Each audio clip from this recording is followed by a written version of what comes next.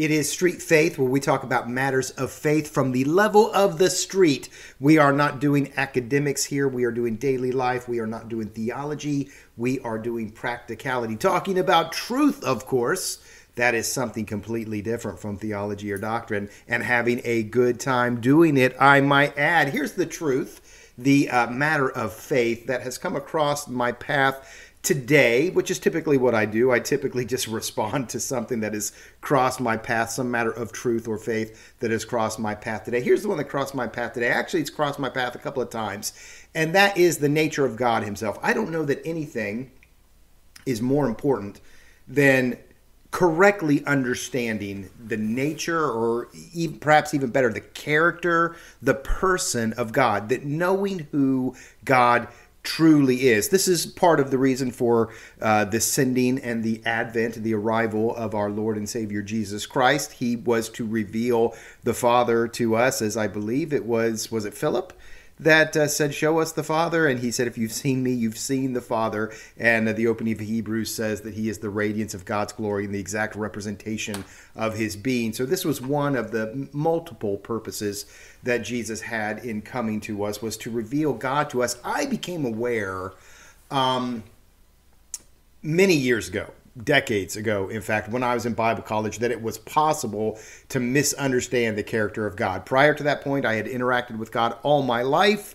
In my youth, my toddler years, I heard songs about him and thought he sounded like a pretty good guy. In my teenage years, he seemed to be a little bit oppressive because he was keeping me from doing things that I wanted to do. And then in my late teens and early 20s, as I was in Bible college, he was just the lawmaker, the rule maker, the judge, and you had to appease him to get into heaven, which was the goal, or so I thought at the time of the faith. So, I've gone through various stages, various understandings of God, none of which were seriously questioned or challenged. But when I was in Bible college, back in that time where I still thought of God as the rule maker, lawgiver, judge of all men, which indeed he is, but our tone, our understanding of that may be a little off. Back at that time, we were reading some book. Cannot tell you what the book is. Cannot source this one. I don't think it was Philip Yancey, because I had not discovered Philip Yancey yet. This was in my first Bible college. I did not discover Yancey until I went to my second Bible college. But maybe it was somebody like Yancey. I can't remember. It could even be Yancey, and I could have totally I could be ascribing a memory from one Bible college to the other. But in any case, in the book, the author was talking about slave owners in the South who would beat their slaves and believe that the Bible told them to do so. And they would quote that verse where Jesus said, the servant who knows his master's will and doesn't do it will get many stripes, where the servant who does not know his master's will and doesn't do it will get fewer stripes.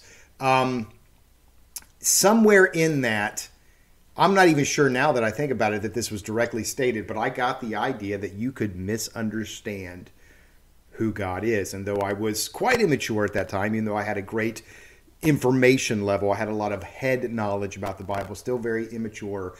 But at that moment, I correctly realized that nothing was more tragic and nothing was more catastrophic than not correctly understanding or perceiving the person of God. Now, this idea has recently come up in a couple of different ways for me. Most recently, it has come up right now, this very moment. I have started watching a movie that I have really wanted to watch. I don't watch very many movies or TV shows these days. They bore me. I'm just not into them that much anymore. But I somehow came across one called Everything Everywhere All at Once, I believe is the title. And it seems like it's got some philosophical ideas to it that might intersect with the faith or mirror the faith in some way. So I wanted to take a look at that.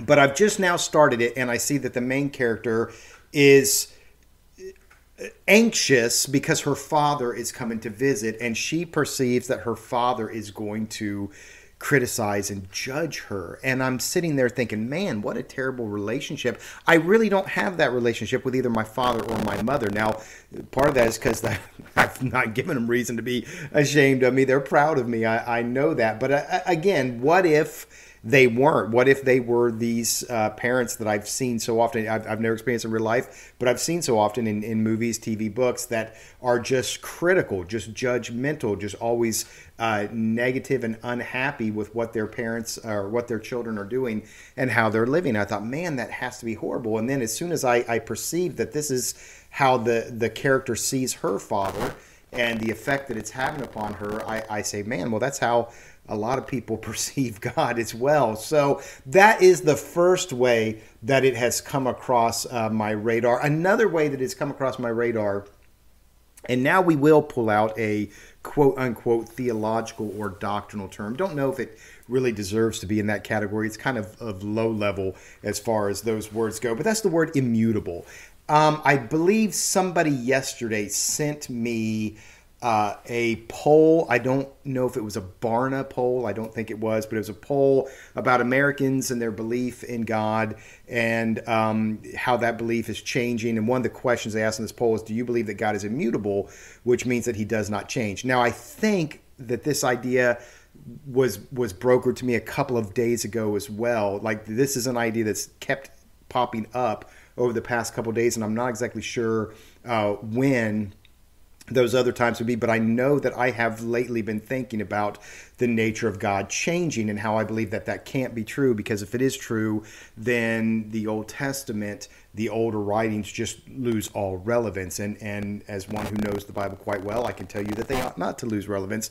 I believe we see the same God there that we see in Revelation, and it has to be that way or else the entire book crumbles and falls. So I know that some people think God was horrible in the Old Testament. He's wonderful in the New Testament. Actually, he's been wonderful throughout the entire human history, throughout his entire interaction with man. He's been wonderful. It's just that sometimes we don't understand him very well. But in any case, this poll asked, do you believe in the immutability, the unchangingness of God? And I've been thinking about that. And then the last one is a devotion that I did just this morning. This is actually my day off as I am recording this here, but I still interact with the Lord on my day off because I have no greater joy than to receive a word from him. So went to do a devotion in hopes of that. And the devotion, I like doing devotions written by other people because then I'm not in control. When I'm in control, I choose what I want, what I like, what I think I need.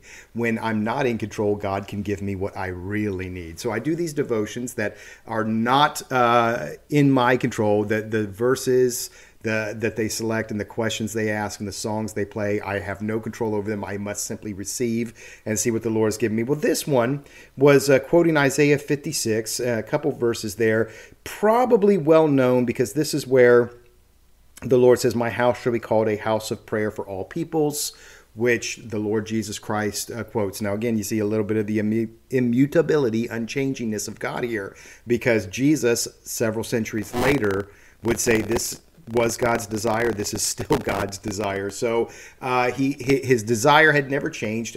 He wanted his temple, his house, if you will, to be a house of prayer, A, and for all nations or all peoples, B. But what really caught my attention was at the end, he says, thus, this is God speaking through Isaiah, thus says the Lord God, who gathers the outcasts of Israel, I will gather others to them besides those already gathered. So the way I was taught to do devotions was to look at what it says about the Lord, or look at what the Lord is saying about himself. We're so conditioned to look at what am I supposed to do here? And there's actually a stage before that, which is what is God revealing about himself? When you understand what God is revealing about himself, then you understand the action that he is asking you to take or the life that he is calling you into. And so what I see here is that God is a gatherer. And he's a gatherer of people who weren't close to him. He's a gatherer of people who have violated his commands. In fact, earlier he talked about keeping the Sabbath. And I almost did a Street Faith episode on that because the point is not that the people didn't keep the Sabbath and that's what made God mad. The point is that they're not keeping the Sabbath was merely a symptom of a deeper problem, was that they just didn't care about God. And that's where the faith always begins. That is the rock bottom foundation. Everything else is an extension or a symptom or a consequence of, do you love God? This is why he's depicted as a lover in the book of Hosea. This is why he's depicted as a father and says he wants to have a relationship with us. He's not upset because we didn't keep a command and mad and angered by that. Our not keeping a command shows that our relationship is sliding. And so they're not keeping the Sabbath showed that they were sliding away from him. But now he says, I'm going to gather you back. You have lost your love for me. You have violated the life that I called you into. I could obliterate you, but no, I'm going to gather you. God is a gatherer. That's what I saw in that devotion. And that is what we need to see to understand him properly. He's not a God that says, beat your slaves. Like those guys, the American slave owners misunderstood, or willingly misunderstood more than likely, from the scriptures. He's not the parent that always wants to come and judge, and a visit from him makes you anxious because you want to prove yourself to him. He's the God who knows what mess ups we are, continues to love us anyway, and says, I'm going to gather you to myself. That's part of who he is. Maybe not the entirety, but it's part of it, and it's a key part of it, and it's a glorious part. So I look at what this woman is experiencing in Everything Everywhere All at Once. I sympathize, but I also rejoice, because that's not what I have with my earthly parents by the grace of God. But it's also not what I have with my Heavenly Father. He's not that kind of dad. He's one who wants to gather me back to him when I have gone astray. And not only me, but everybody else, all peoples as well. That is our little bit of street faith for today. Thank you for being with me. Hope you'll come back for another episode very soon, where we will touch upon another matter of street faith.